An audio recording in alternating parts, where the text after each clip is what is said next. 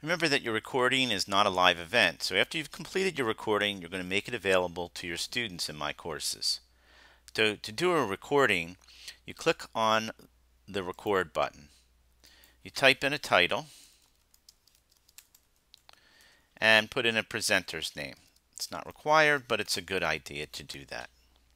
Now you're going to choose your layout. If you choose camera and screen, this will record both your camera and the screen at the same time. If you choose camera, this layout will only do your camera, and screen will do your entire screen. And that's the one I'm going to choose for this particular demonstration. I'm going to go ahead and click continue.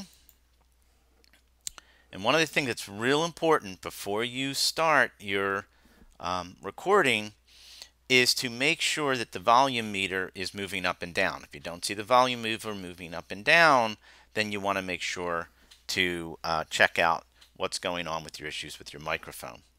Now, before you click start, you can also click on choose display if you happen to have two or more monitors.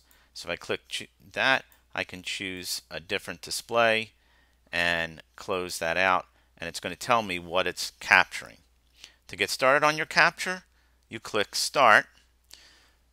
Once the recording starts, it will minimize down to your taskbar.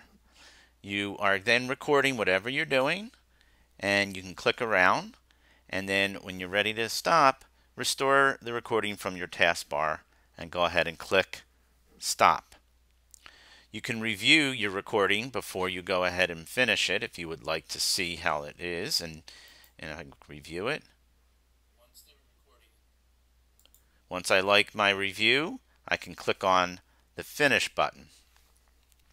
Then what you want to do is click publish to send your recording to the capture software. It's really very important that you choose a folder before you click publish. And then go ahead and click publish. The recording will get uploaded to the server. Depending on how long the recording is, it could take longer than some others.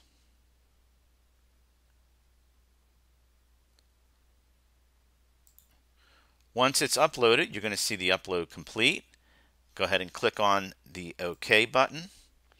And then click yes to clean up this event. We'll remove it from your computer. There's no reason to keep it. Then click OK, and you're done with your recording. You can close the capture software.